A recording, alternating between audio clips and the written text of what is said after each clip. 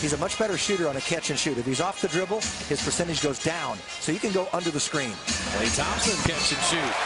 And that's what he does well. Long night for Klay Thompson.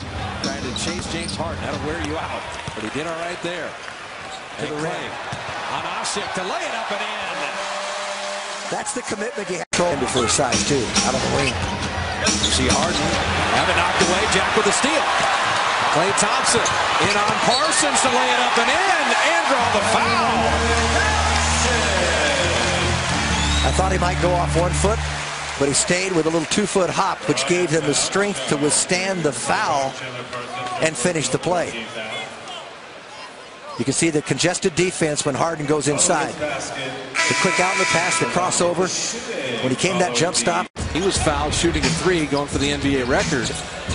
Klay Thompson, another try. Well, it's clear Chandler Parsons is having a difficult time staying with Thompson tonight. Thompson's getting whatever he wants. So is this guy. He'd have had a dunk.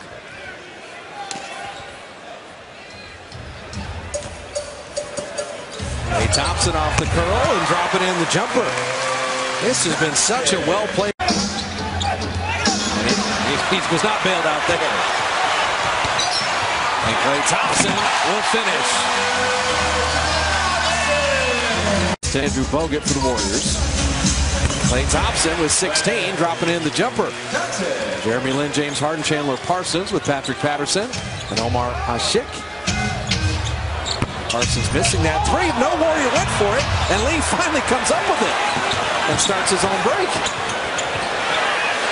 Klay Thompson hits a 3. That was one of the weirdest long rebounds you'll ever see. The Warriors witnessed were Houston. They were running back on defense, and they were kind of mystified. Bump is a minute into the second half.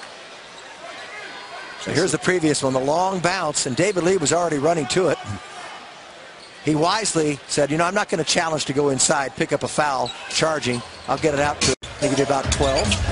And there is Bogut's passing ability to Klay Thompson, and we check in with Rick Bucher. And that last time out, Mark Jackson made the point. He said, we have to